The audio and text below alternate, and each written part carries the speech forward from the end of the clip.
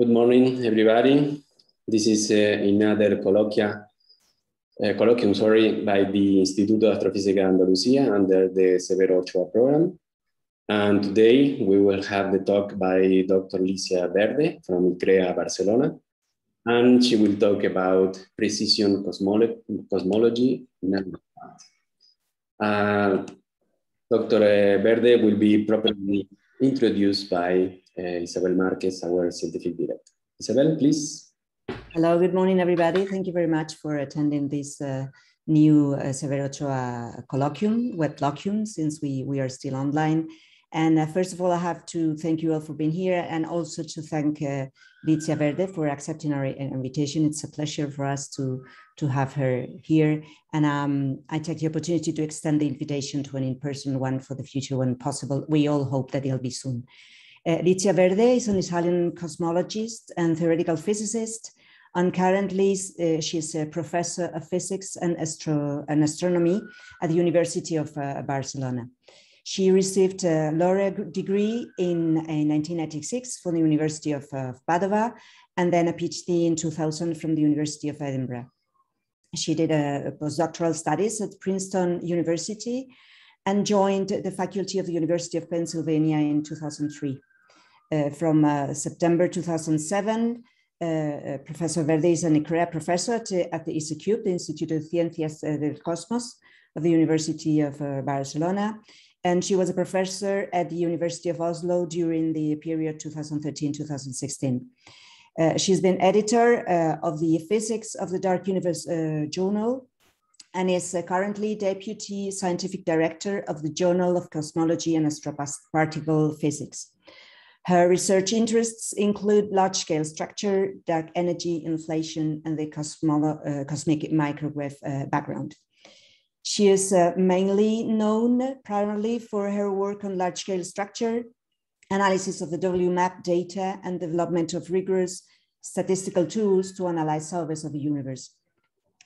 Not only she is a highly cited author, but she's also known for all her amazing work, for which she has deserved several very prestigious prizes, like the Amelia Earhart Award from the Centre International Foundation, the Gruber Prize in Cosmology in 2012, the National Research Award of Catalonia, or the Becquerel Prize in Fundamental Physics in 2018 as part of the WMAP team. And very recently this year, she has been awarded with the Jaume First Prize on Basic Research. Today, as you know, she will give her colloquium titled Precision Cosmology, Now What? So thanks again, Licia, for being here, and now the floor is yours.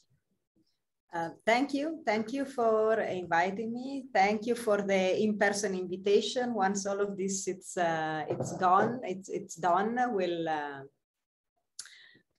I will be very happy to actually meet all of you in person, and thank you for this wonderful introduction. So yes, the opportunity to tell you a little bit about what I do and the interest of my research group in Barcelona. So I do cosmology, which is the study of the origin, composition, and evolution of the whole universe. And cosmology underwent a deep transformation over the past 20 years or so, and it went from an order of magnitude science to precision science. Now we have precision cosmology, and now we have to think, what do you do next? We all are familiar with the extremely successful standard cosmological model, which is the famous or infamous LCDM model. Oops.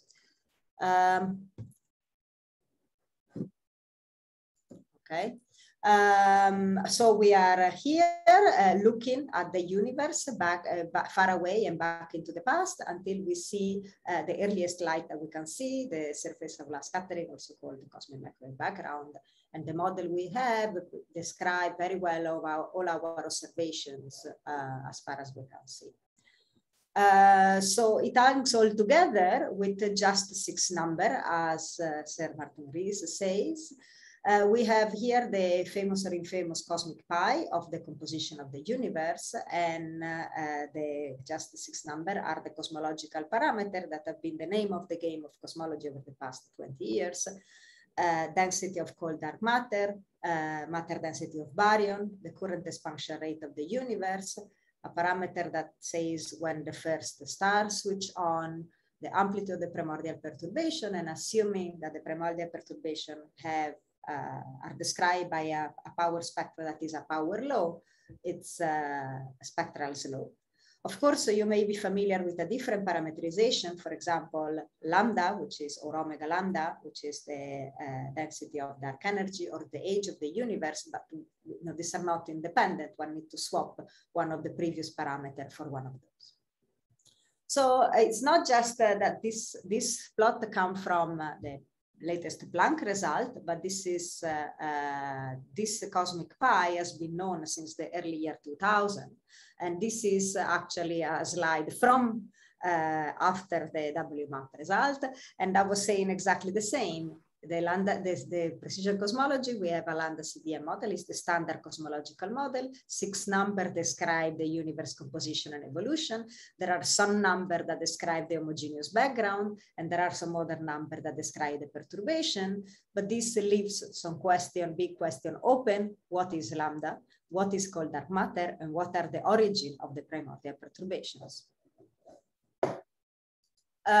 So in the past 20 years, cosmology has made a transition to precision cosmology, has moved from a data-starved science to a data-driven science, and I will give you even visually some impressions of how that looks like. And as a standard cosmological model, which only a few parameters describe origin, composition, and evolution of the universe, but there is a big difference between modeling and understanding. And this implies challenges and opportunities.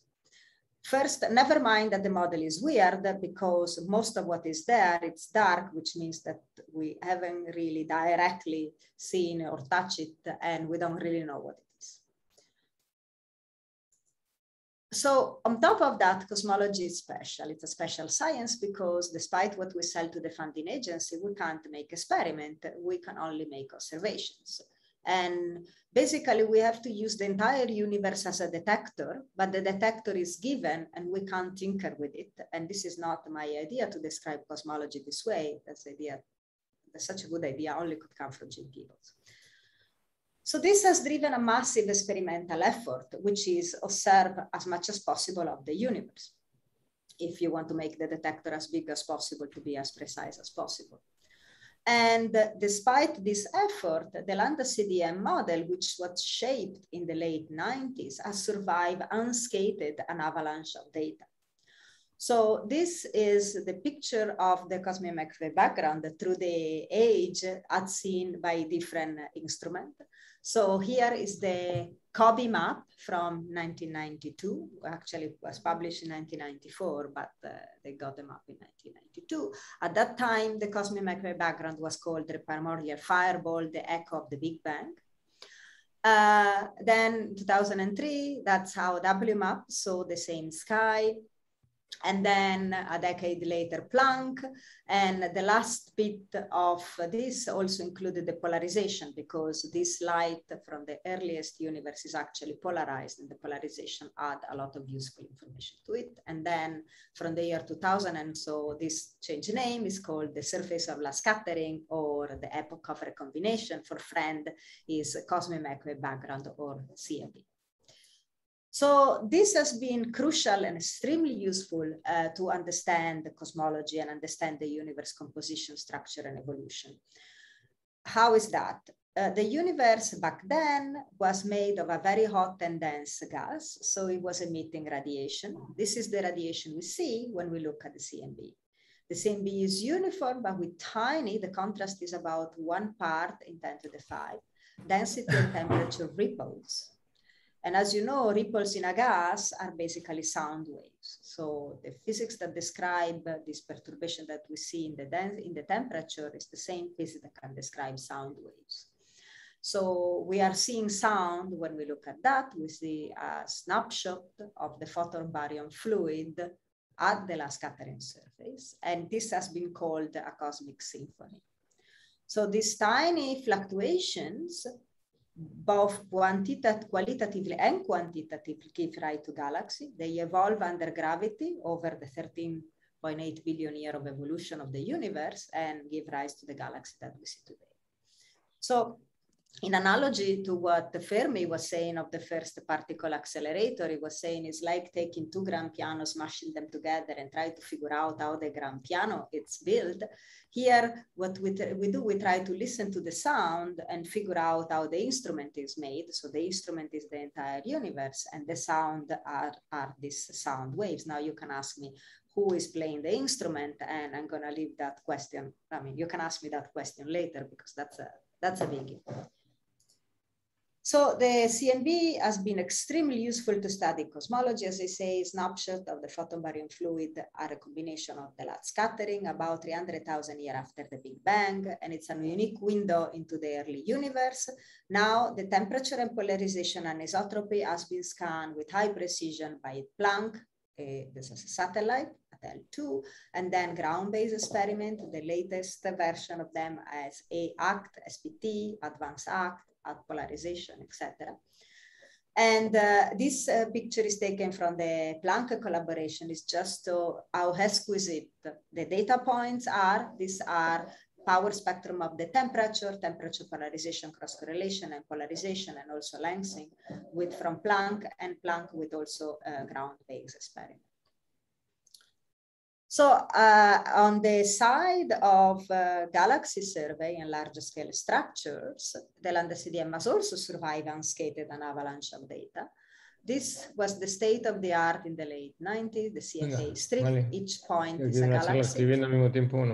And this is the slow and digital sky survey map of galaxies. Now, this is not the state of the art yet. I will show you the state of the art in a moment, but this original survey would fit in a little corner here, yet the same model survived unscathed this avalanche of data.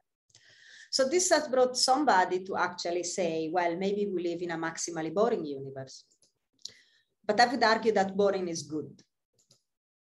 So before I argue that, let's say that cosmology has a mixed blessing. So there is a curse, which is we only have an observable universe. Of this observable universe, we can only make observations and not experiment.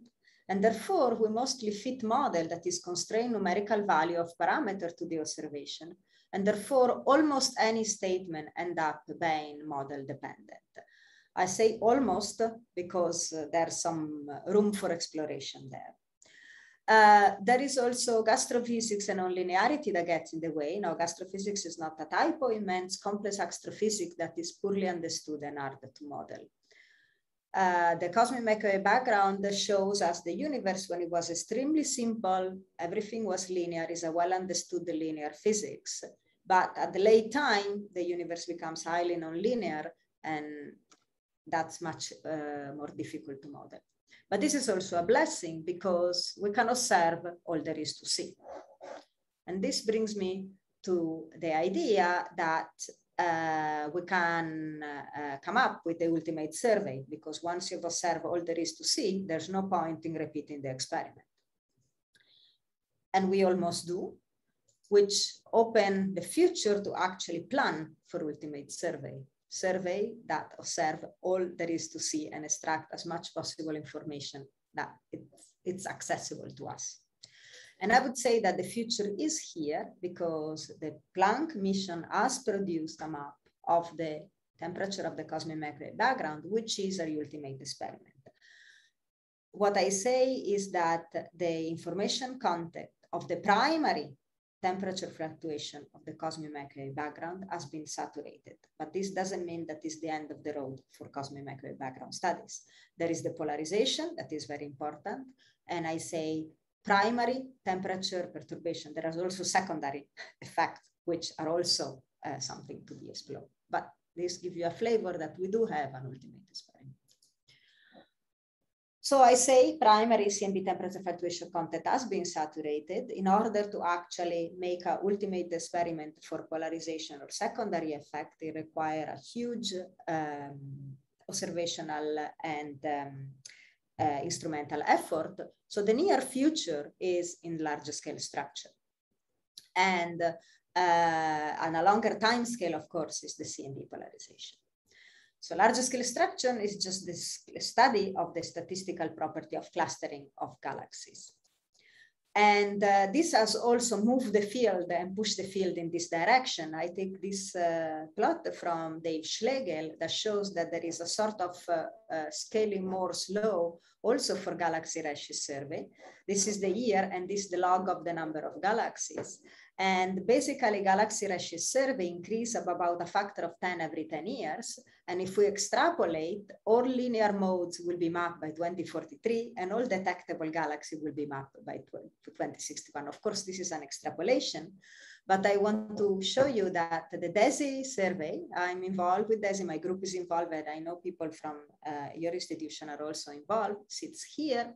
And 3 nights of this basically are equivalent to the entire 2-degree field galaxy redshift survey, which ran for 5 years. I did my PhD thesis on this data and was finished in 2003. So that gives you an idea how fast things actually evolved.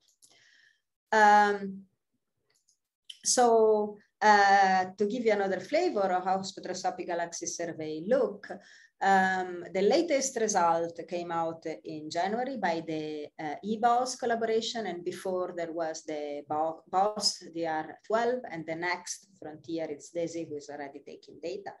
And even visually, you can see this is how the eBOS density of object looks like, and this is how the BOS density of galaxy looks like in just one little chunk of the sky.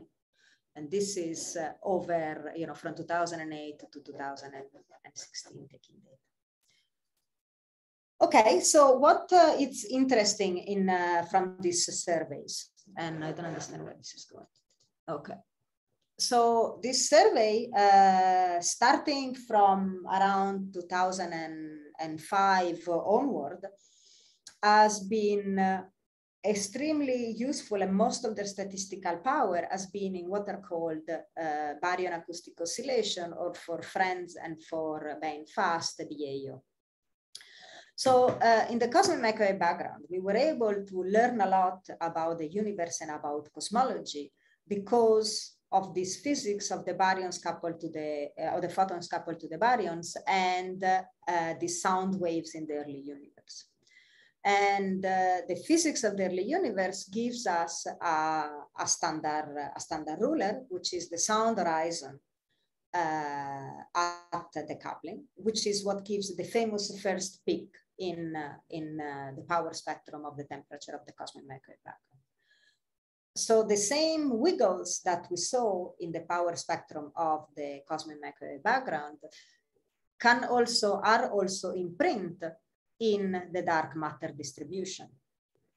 As baryons are 1/6 of the dark matter, the baryonic oscillation that gave rise to the temperature signal in the CMB leaves some imprint in the dark matter distribution, and gravity is a coupling. And then when galaxies form on this dark matter scaffolding, they carry this signature. To see it in another way, the cosmic microwave background map puts the seeds of galaxy. The Planck collaboration did a wonderful job of actually stacking the cold spot and showing that indeed you can see the standard ruler, the baryon oscillation in there, in the same way as then it will be visualized in the larger scale structure. And it's like throwing stones in a pond or rain, that you create a series of ripples that go out from the center. And the idea is that the imprint of this ripple is also seen in the larger scale structure distribution. So this gives us a standard ruler in 3D. You should visualize it more as a standard bubble, but okay.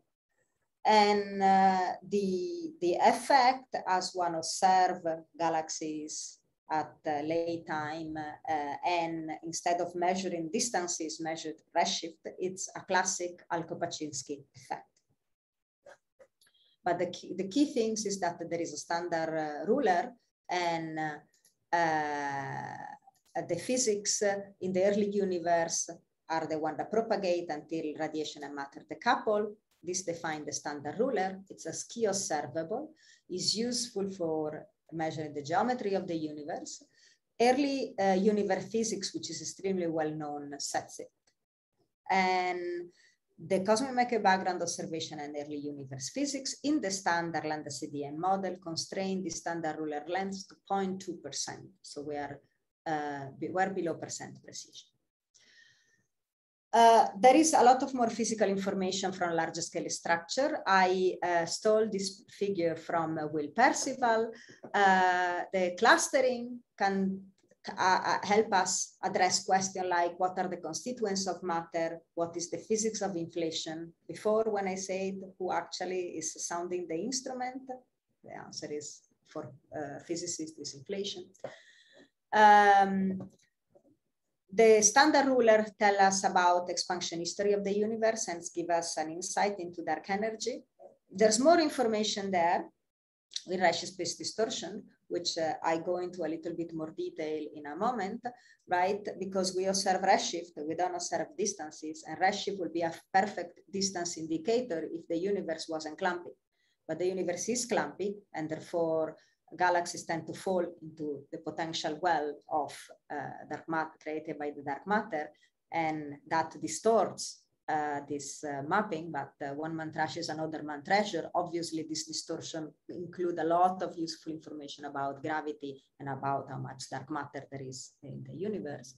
On larger scale, there are information about homogeneity and non-Gaussianity, that is something about the mechanism that generated the primordial perturbation. And for each of these dots, there's a wealth of information in the form of a spectra of the galaxy, and this gives non-cosmological information about galaxy formation, which may be the key to ensure robustness of everything else that is up here, and it's of interest to cosmologists. So I should also say that for basically the same price in terms of fiber put on the focal plane of the telescope, one can also extract information from the Lyman alpha forest, from the spectra, from the quasar spectra, and the absorption on the quasar spectra from the intergalactic medium along the line of sight of the quasar. And I'll just put this slide here because at some point later I would say this constraint comes from the clustering of the Lyman alpha forest. So we have this concordant cosmology, and with this, and with all this data set, we can now do precision tests of fundamental physics with cosmological data. So things like nature of dark matter, dark energy, nature of gravity, physics of the early universe, neutrino masses, and so on and so forth. So I'm going to take the example of neutrino masses because I think it's a very nice example of how cosmology connects with fundamental physics, and I can give you very complementary information to physics experiment. So in this sense, boring is good. We can do that because we have a standard model that provides such a good description of all the data. Of course, there are challenges. As the statistical errors shrink, the systematic error must be kept under exquisite control, and there is no systematic way to address systematic errors. So I like to zoom in the fresco that I showed you before of the concordance cosmology. In this fresco here, all nice as concordance in here, but if you look below at the bottom, then there is this detail which reminds me of the systematic error, which we must move well beyond the modeling of spherical chaos and really, get into the nitty-gritty detail of actually understand all this nonlinearity and astrophysics as much as possible to ensure robustness of big claim that cosmology can do about, say, dark energy or neutrino masses. So let's come to neutrinos. The universe is pervaded by the cosmic neutrino background, which is a relic of the Big Bang, similar to the cosmic microwave background, except that the cosmic neutrino background decoupled from matter 2 seconds after the Big Bang, not 380,000 years after the Big Bang. So at the coupling, neutrino have still relativistics, and they have large velocity dispersion. So if we are here and we put up our thumb, we know that there are 60 billion neutrino per second passing through our thumb, but they come from the sun. And in comparison with 100 neutrino per cubic centimeter, which are in the cosmic neutrino background. However, the sun is one, it's localized here, but the universe is very big. So even if there is a much lower density for the cosmic neutrino background, they matter much more than the one from the sun at the cosmological level. So what particle physics experiment can tell us about the absolute neutrino mass? So this is an ambitious terrestrial experiment. This is the Catherine experiment as it was being moved to the final location of the lab. And so in this plot, I show the mass of the lightest neutrino versus the sum of the masses. And this line here are what neutrino oscillation tell us. Neutrino oscillation can tell us about the square mass differences, but not a lot about the absolute neutrino mass or the sum of the neutrino masses. That experiment Catherine can, but detection versus 90% limit will hit here, at the order of, just below 1 eV. These are the two famous or infamous hierarchy, the inverted hierarchy and a normal hierarchy given by the observation. So where is cosmology in this landscape? So what's the physical effect for cosmology? If neutrinos have a total mass above 1 eV, they become non-relativistic before recombination, and then their effect can be seen immediately in the primary cosmic microwave background fluctuations.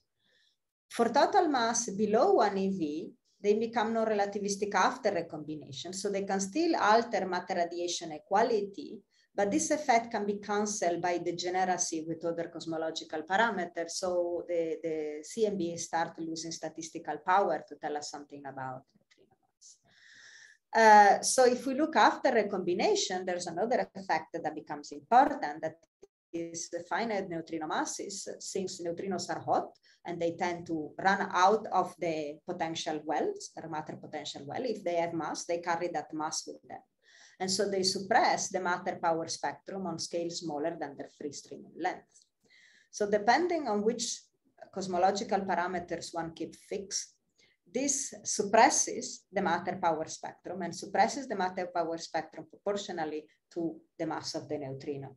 And for a 1 eV on small scale, this is a huge suppression, a 50% suppression, and 0.3 eV, it's 15% suppression. This is huge. This is a huge effect.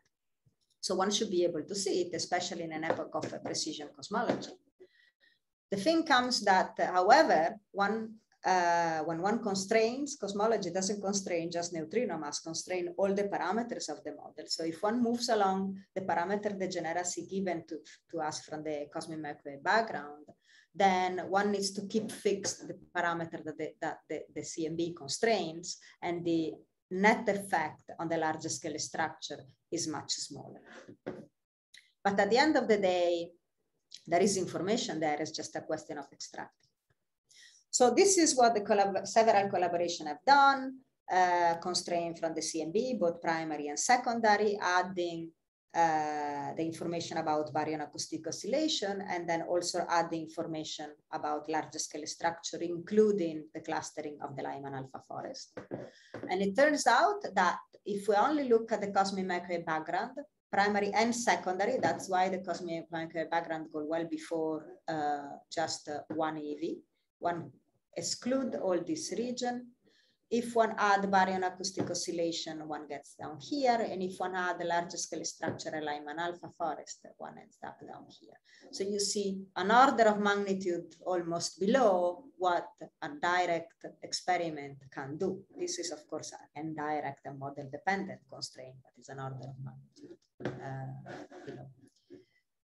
And so the implications are, well, if we believe the strongest cosmological constraint, then the inverted hierarchy is under pressure. So cosmology is key to determine neutrino masses. For the pessimist, the inverted hierarchy is under pressure, but for the optimist, then if its inverted hierarchy, then a measurement of the neutrino mass from cosmology is just around the corner. So again, this is an example of how boring is good. It goes deeper than that, I think. I like this quote of Daniel Kahneman about theories. He says, we can't live in a state of perpetual doubt, so we make up the best story possible and we live as if the story were true. And in cosmology, we have a lot of stories. We have the GR, Big Bang, choice of metric, nucleosynthesis, all the components of the model at the end of the day are a little bit like stories, or they make up this story. So cosmology tends to rely very heavily on model, both for what we call signal and what we call noise, although remember that noise for one person is signal for the other. And essentially, we know all models are wrong, but some are useful. So this is in the back of my mind, and by extension also in the back of my research group mind, is how do you test the model? And can you do without?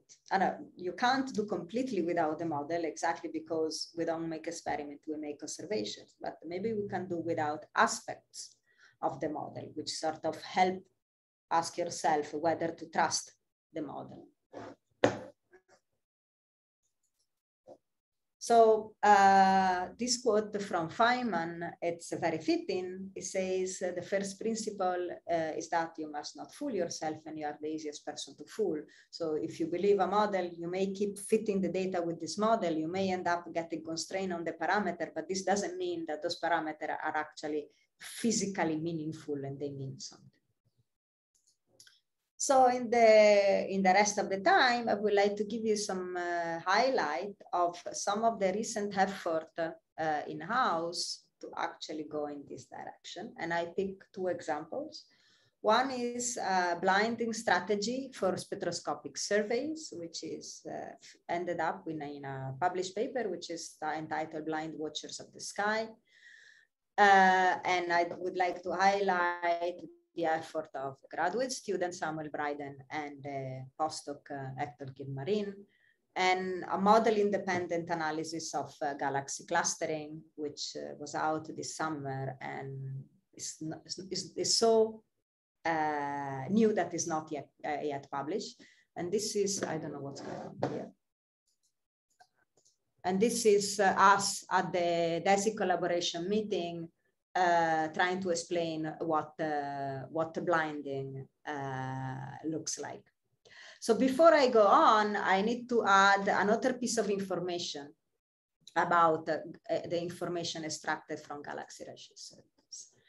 So beyond the baryon acoustic oscillation, which I said from 2005 onward is where most of the statistical power in galaxy redshift survey for cosmology was, there is so the next information content, the next quantity that has useful information content is what is called redshift space distortion, or for the friends, RST. Peculiar velocity are sourced by the gravitational pull from the inhomogeneities. And this peculiar velocity is what distorts this mapping between distance and redshift. So using the observed redshift as a proxy for the distance, that introduces distortion in the galaxy map. So this distortion, which for somebody could be a noise, is actually a useful signal and can be used mostly to measure the growth of structure, and the parameter combination that constrains better, this quantity constraint better, is what is called F sigma 8. Sigma 8 is the amplitude of dark matter fluctuation today on a scale of 8 metaparsecs, and F is the linear growth of perturbations, because it's velocity that one is measuring at the end of the day. So this game of looking at redshift space distortion, we as a community started to play it in 2001. I mean, it was known from well before. It goes back from a paper by Nick Kaiser in the very early 90s. But this is the first plot that I know that shows the anisotropy in the otherwise statistically isotropic distribution of galaxies. induced by redshift space distortion. And this comes from the 2-degree galaxy redshift survey in 2001. These are highly nonlinear scales. So this is interpreted as incoherent velocity dispersion in the center of high density region like cluster. And this flattening, because this is not isotropic while the universe is expected to be isotropic, is the infall into high density region. Now, fast forward 20 years, now the EBOS published this plot where they done these scales will fit down here into the middle. So this is looking at much larger scale. This line here, it's on a scale of 150 megaparsec, while this scale is 20 megaparsecs. And at several different redshift, from below 0.2 all the way to 1.4. So the other bits of information that you need is discuss about blinding. In particle physics, it's quite common to carry blind analysis. Blind analysis, it means that somehow something is being done either to the data or to the analysis procedure so that the experimenter doesn't know what the real result is, can still analyze the data. And then at the end, where all the pipeline are, we are confident with all the pipeline and everything, then the result get unblind. And if any of you remember with the gravitational wave collaborations, that was around, I think, 2011, they did blind their data and they put some fake signal in there. The collaboration didn't know that this was a fake signal. They thought that the signal was a real signal. They let the collaboration go on all the way to even write the paper. At the moment of submission, they decided to unblind the data and say, sorry. So, they had to wait a few more years before actually the result was not the blind result. In that case, this is called salting of the data. So if you want to find out more about blinding in cosmology, which is not as widespread as for physics, there is a nice commentary in Nature by Robert McConnell Solper-Mutter that says, "I'd result to seek the truth." Now, in larger scale structure, blinding so far has been done just by, when you plot something, don't put the labels on the plot or just rescale the line in the plot. And we saw that this was not really satisfactory. So we designed a way to blind galaxy redshift surveys at the catalog level. And I'll summarize our proposal. The proposal is to act only along the line of sight, so you don't mess up with the angular weights, and it's not easy to unblind accidentally because usually the input catalog are photometric catalog. So you could easily, if you change the position of the object, you cross-correlate the photometric catalog with the spectroscopic catalog and you can unblind. And the idea is to blind both the VAO and the redshift space distortion signal at the catalog level by applying a combined two types of shift along the line of sight. One shift, which is just the classic Alko-Paczynski-like shift, which is a geometrical shift, which reproduces the effect on cosmology on any standard ruler, not just the baryonic acoustic oscillation. If there was any other standard ruler there, embedded in the data, it will do that to that standard ruler too.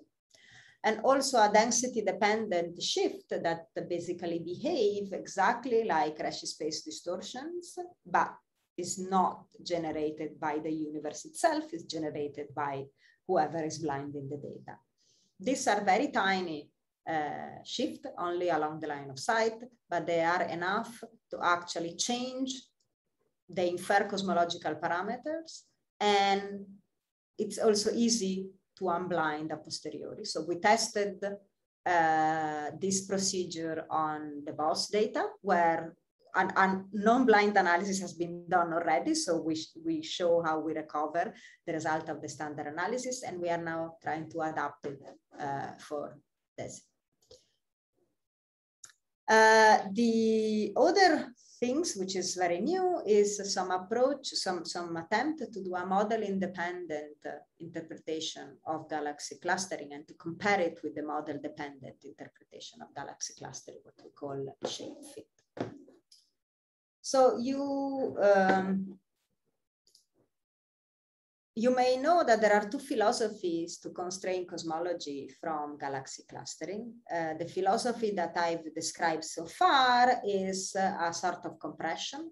All the information is compressed into the baryon acoustic oscillation signal and this Alko-Paczynski type test of the standard ruler, and the Reshi space distortion, which at the end of the day, the information is compressed in just one number, which is in a LCDM model interpreted as this F sigma 8. The signal is the angular location of the baryon acoustic oscillation, not its amplitude. And so this gives information about the expansion history, not its normalization. So only early time physics information or data then can give the length of the standard ruler in the baryon acoustic oscillations.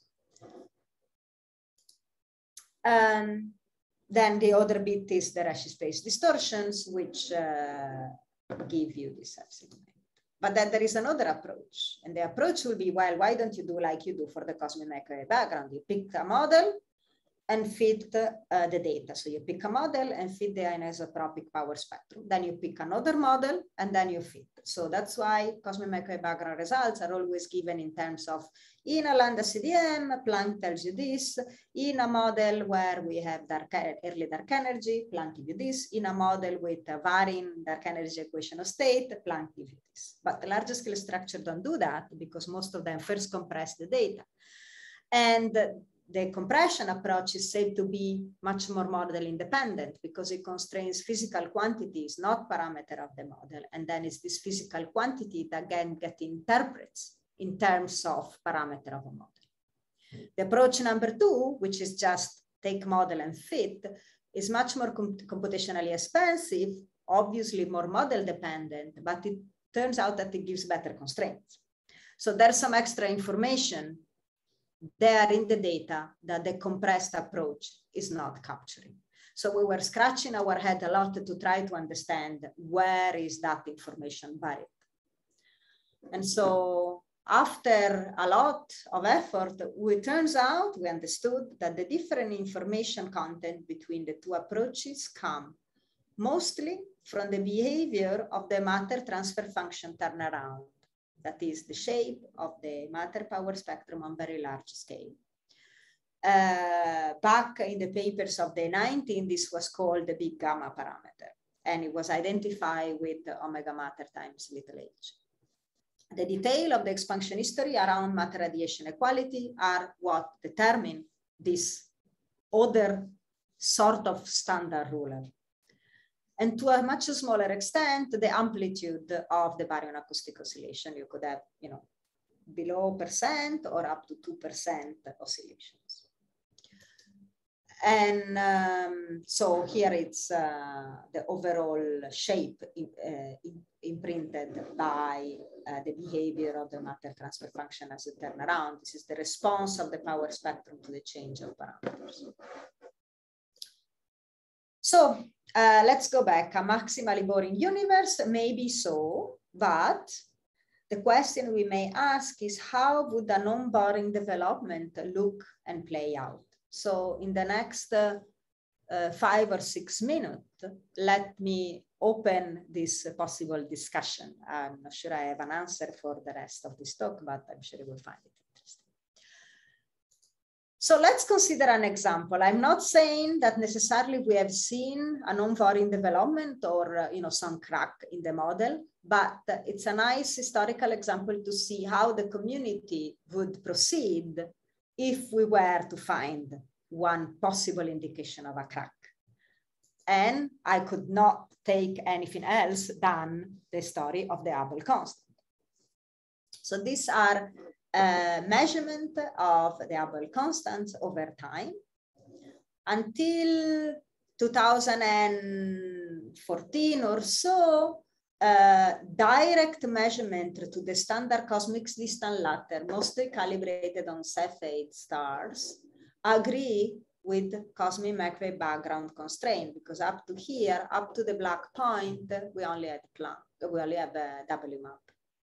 And then when Planck comes along, then we start seeing a difference. Notice that the cosmic microwave background is always consistent with itself. The standard distance ladder is always consistent with itself, but as the error bar shrink, then these two different camps emerged. And then since 2015, the Carnegie Chicago group worked on another way of measuring Hubble constant with the cosmic distance ladder, but not relying on Cepheids, which is called the tip of the red giant branch. And it was only in 2019 when the error bar became small enough to actually say, well, you know, we land exactly in the middle. So why do I like the Hubble constant? I like the Hubble constant because the Hubble constant gain, because I think it can be seen as an end-to-end test of the model. Determination from the cosmic microwave background are obviously model dependent, but they are based on very simple physics. They don't measure the Hubble constant because the Hubble constant is the expansion history of the universe today. The cosmic microwave background cannot measure that. But within a cosmological model, since you only have 6 parameters, the current expansion rate of the universe is one of the parameters of the model. And the error bars are tiny there. And then at the other end of the universe, one can do, which is what, for example, the Shoes collaboration is doing. It's a traditional cosmic distance ladder. And it is like trying to fit, you know, to thread a needle from the other side of the universe, given the fact that we are taking the two ends of the history of the universe and the target that the error bars are now becoming very small. And so here, my visual interpretation of the cosmic distance ladder and what the cosmic distance ladder has become in the past, say, 10 years. So before, the cosmic distance ladder was built all the way to supernovae into the Hubble flow just to measure the Hubble constant. And then there was no way to go beyond. So it was hitting the supernovae and it was stopping there at a redshift around 1. But what happened with the advent of this large galaxy survey is that now you have not only a standard candle, which are type 1a supernovae. They measure relative distances because there is large uncertainty on their absolute magnitude. But we also have a standard ruler, baryon acoustic oscillation. They can measure absolute distances if we rely on the sound horizon at radiation drag, which we rely on this standard ruler given by the CMB. So this kind of supernovae needs to be calibrated on Cepheids and then calibrated locally to give H0, while the baryon acoustic oscillation are calibrated in the early universe to give us the normalized expansion history of the universe. But it turns out that supernovae and baryon acoustic oscillation now overlap in redshift, and they have error bars that are small enough that they can be calibrated to one another.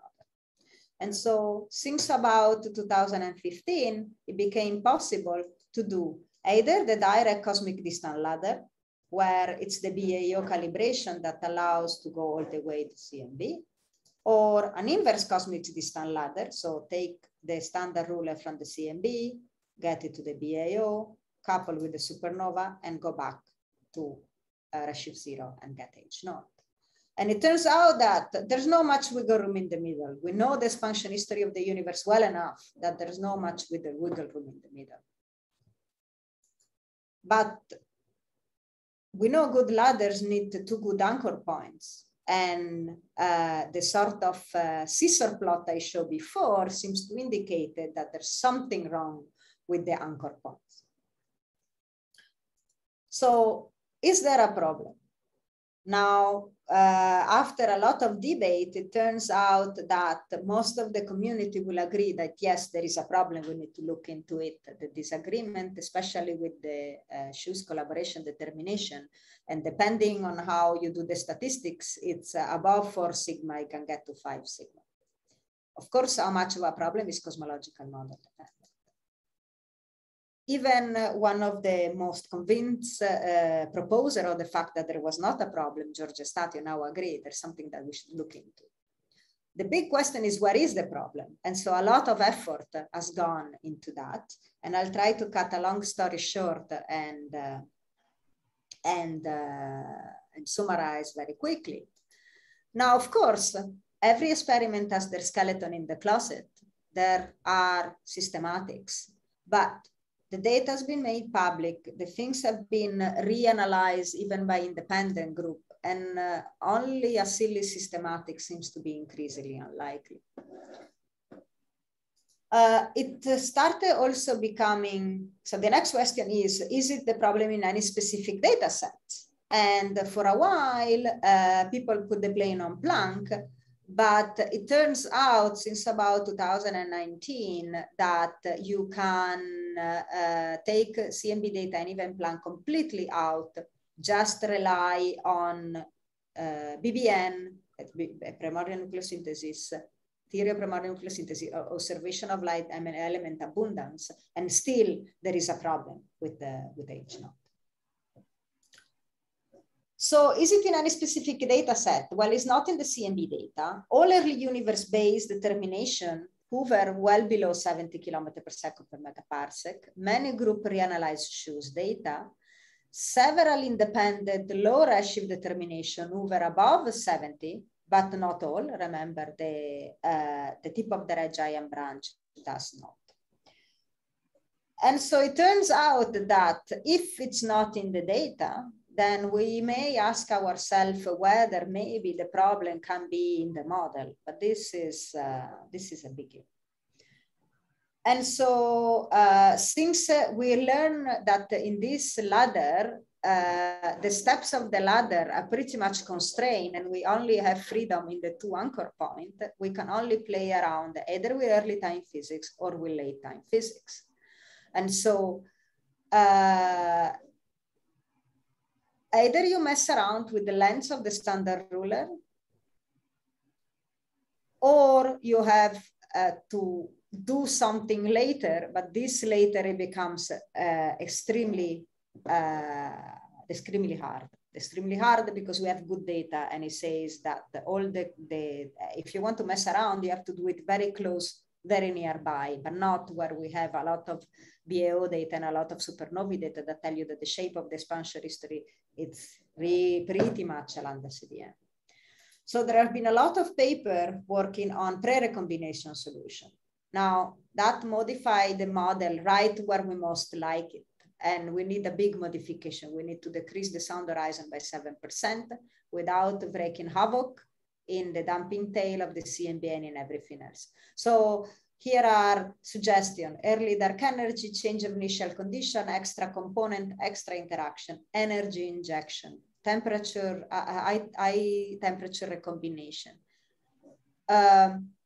Despite not being palatable because you modify the model where you most like it, these are not all equivalent. So next generation data will tell you which one it is or will rule them all out.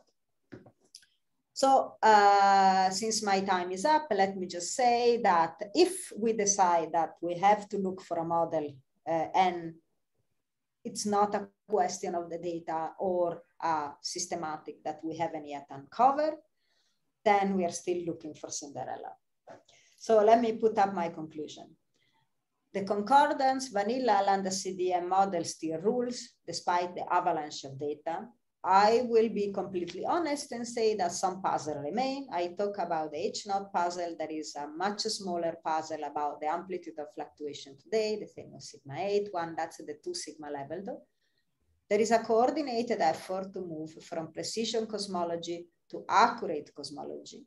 The field has moved well beyond spherical cows and pie in the sky, but at a cost of a huge effort and large collaboration and so on.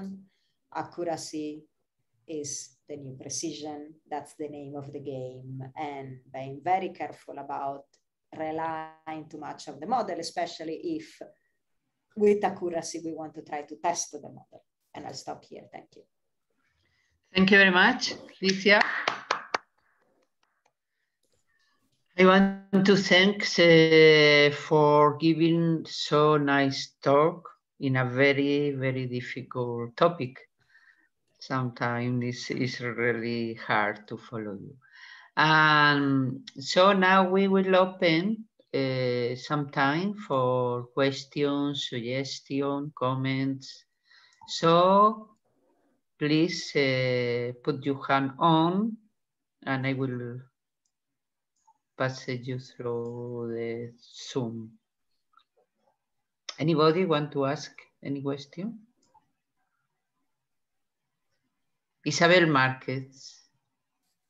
Thank you very much. First of all, it's been really nice to have such a good talk that I really appreciate. So that's great. Even if I'm not sure if I haven't understood everything, but that's because of my ignorance, not because of you. So first, congratulations, and then since I am an observer or observational astrophysicist, then it seems for me to be able to conclude from your talk that no more observations are needed, okay. Which is completely opposite to what we normally, we always say. So that's good. Is it true?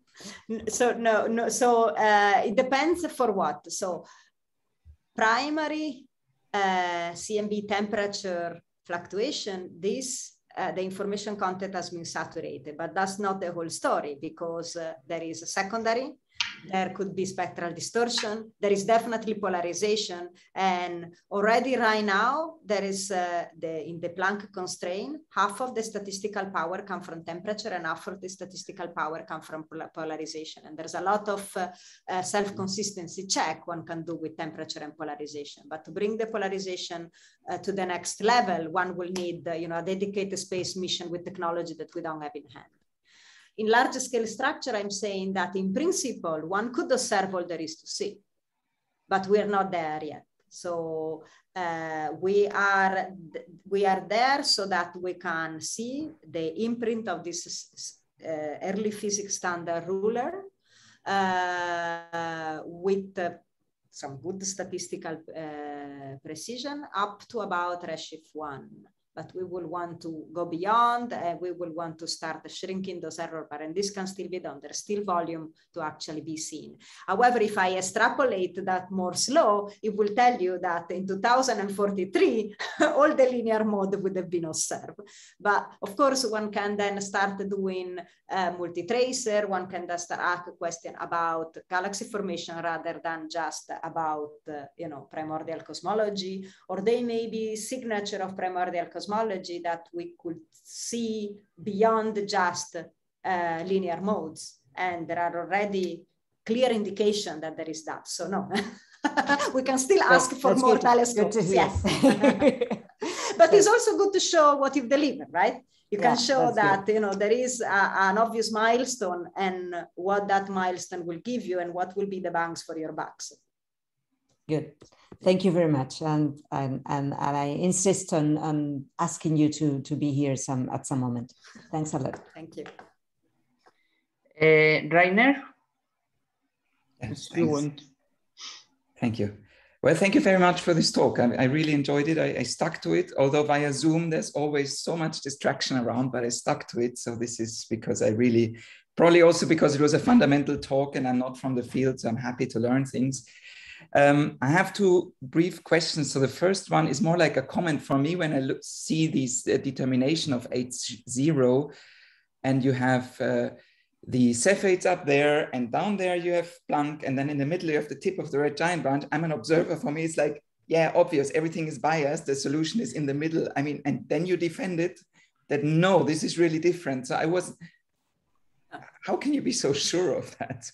What I show in that plot is just the shoe determination, the CMB and the tip of the red giant branch. There are also other type of measurement, but they just don't appear there. So also in that single determination, it's true that they all a lot of the statistical power passes through the Cepheids, but there are determinations that tend to bypass the Cepheids. For example, the Maser distances and surface Bryce fluctuation. So there's a lot that goes in there, and Adam Rees has even a prefix menu where it just says, of all this, you can pick 3 and you can combine in whichever way you want. And then you see that whatever you do and pick, the number doesn't budge much. So then we really need to understand the difference between tip of the red giant branch and the Cepheid calibration. So you can say there's something wrong with the Cepheid, which is always a possibility, but what it turns out is that they all agree in relative distances. They don't agree in the overall calibration. And therefore it all comes to actually understanding the dust in the tip of the red giant branch. That's distinction, which dust is always everywhere. But Gaia, the third Gaia data release would be able to actually clear it out. Because if they can get a parallaxes to omega Cen, for example, where there are both supernovae and Cepheids, then that's it. Okay, thanks. And the second comment, although that may be going a bit too far because this is just leaning into my ignorance instead of hiding it. Could you briefly, in a very compressed way, illuminate me again about the inverted mass problem of the neutrino? So it's a problem of the flavor physics and what's inverted and what's not inverted. Okay, so we know the square mass differences, but we don't know how they are oriented. We know there's a big one, we know there's a small one, but we don't know if you have the small one here and the big one here, or the big one here and the small one here. You don't know how they could be like this, or they could be like that. Relative to what? I mean, the bigger you don't have the overall scale, so you don't know where you put the minimum mass. Yes, but where's the inversion then? I mean, I understand that you have to put in, is the inversion the question of what flavor of neutrino comes first, has the highest mass? Is that the problem of inversion? Well, the mass, I understand you have to calibrate the entire mass, but where is, I don't get this. The mass eigenstate is not the flavor eigenstate, so the whole thing are a little bit, right? So it's more a technicality. But it's what they call they call them, one they call normal and one they call inverted. Okay. Then I was just confused by what gets inverted, but I thought, it's a problem fixing the absolute mass. Thank you very much. Carlos? Thank you, Josefa. Thank you, Licia. Hola. Thank you for your talk. Just one more question regarding this H0 tension. They were like intermediate redshift or not? They were trying to estimate the H0, the Hubble constant, using lensing, gravitational lenses around galaxy clusters. And they were kind of, there was some controversy around those because they were initially agreeing with the estimate from Schuss, but then there was some there was some discussion about the ignorance about how mass is distributed within the lenses, and this increased the error bars, but also shifted the central values towards the H0 values measured by the BAOs. So do you know what is the current status on galaxy cluster lensing? Yes, because I was in a PhD thesis committee that presented exactly that work. so basically, when they do this time delay lensing, they need to know what is the profile of the lens.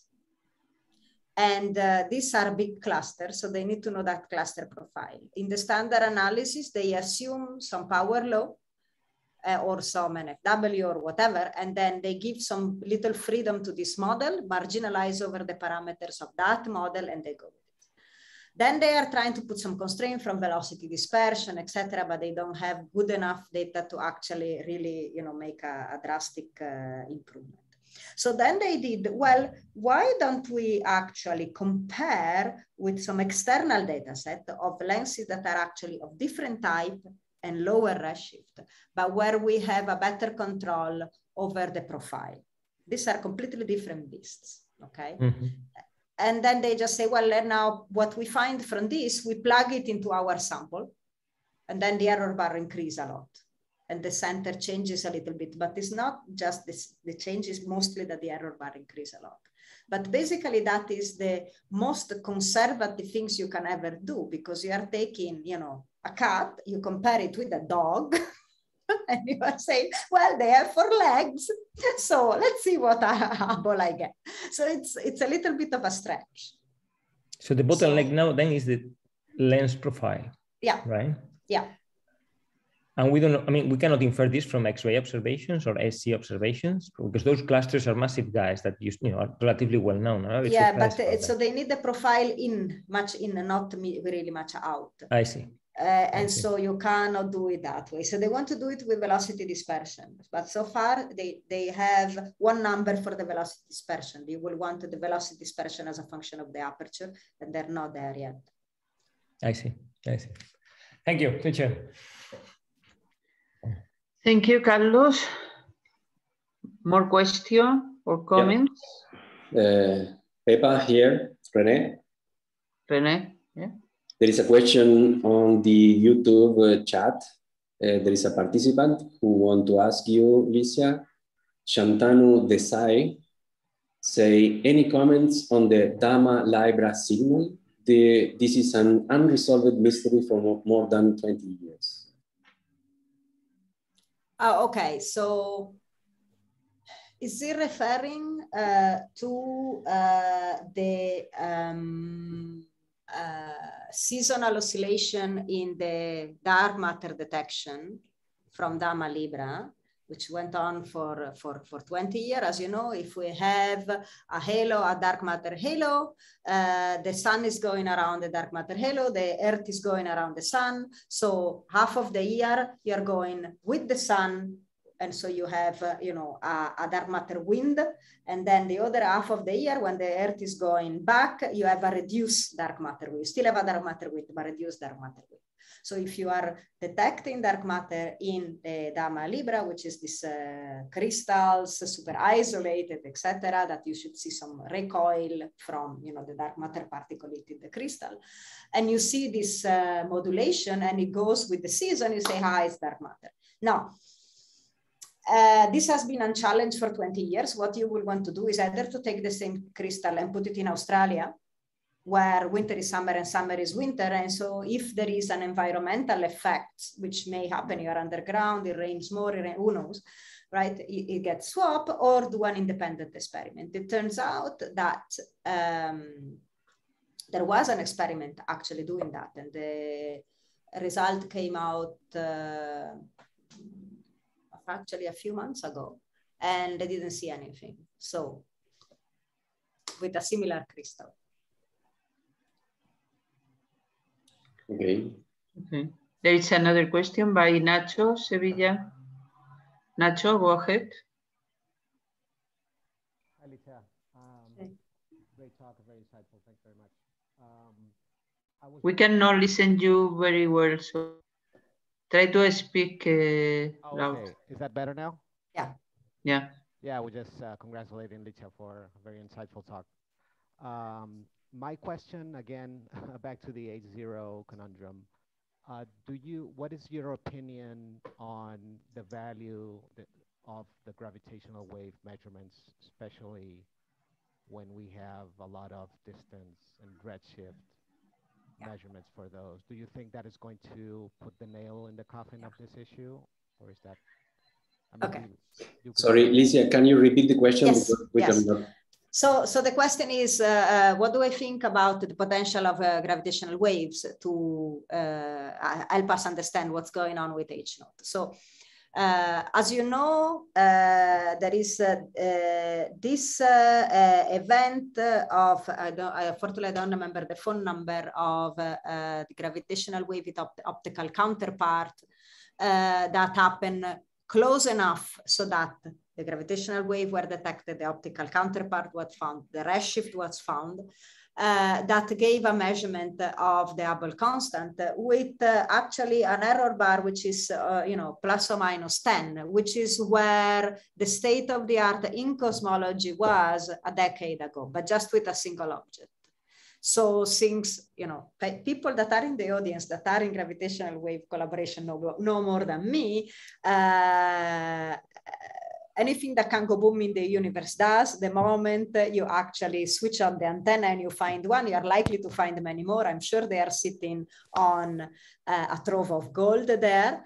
If you have enough of those, and forecasts say that one should get many with of the order of tens, then the error bars on the H0 will shrink a lot. And the nice thing is that in that case, you measure the distance from the gravitational wave signal, you measure the redshift from the optical counterpart.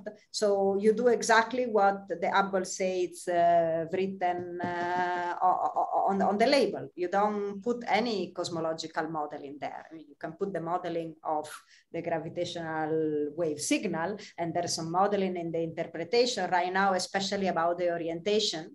Although probably with more detectors online, the orientation will get sorted much better. So yes, there are forecasts. They say that with a few 10, you can really make it or break it. It's a completely independent, very clear measurement. That event was pretty lucky because it was just close enough, but far away enough.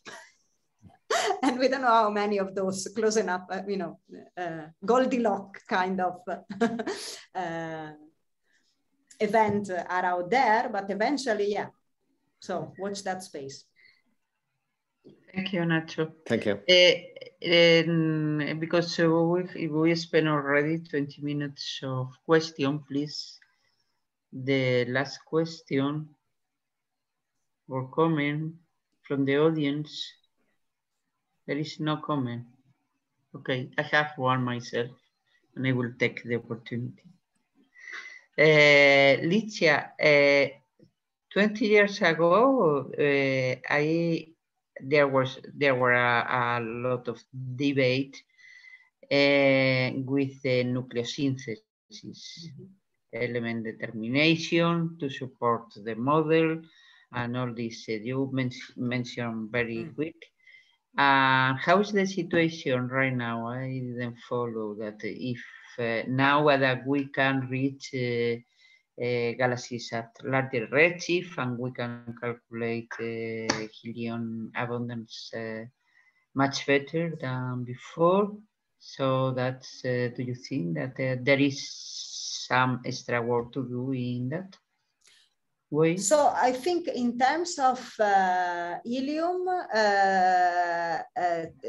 CMB constraint and late universe constraint, they agree. Of course, you know, the CMB is very precise and the late universe constraint have larger error bars, but things are getting much closer into agreement. Now, I think there is still a problem with lithium, but I don't work on that, so that my knowledge is it's limited. But there may still be a problem there. Okay, thank you. I want to thank a lot for the extraordinary talk. Thank you. I think that we will take home many messages about cosmology, especially those of us that are not cosmologists, so we have learned a lot. So I want to thank and again invite you to come here and spend more time discussing all these topics from a person like you that manage the theory and the observations. So that it could be a great pleasure. Thank you. I look forward to that. Okay. Thank you. Thank you, everybody. Bye. Isabel, do you want to add anything? No, I also posed a stupid question at the beginning. That's all what I wanted to say. I mean, in addition to re-inviting Licia, I think she is completely sure that we will very much appreciate her presence in our center. So I would like also to add that Licia is a role model for many young people, and especially for women that think that we are lacking in women in astronomy, and especially in cosmology. There are not so many. So that is, I think that, so I hope to see you again working on also. I will ask you in the future about this matter to present you as a role model for the young generation. Really. Thank you, Licia. It's a pleasure. Thank you. Bye. A pleasure. Bye-bye.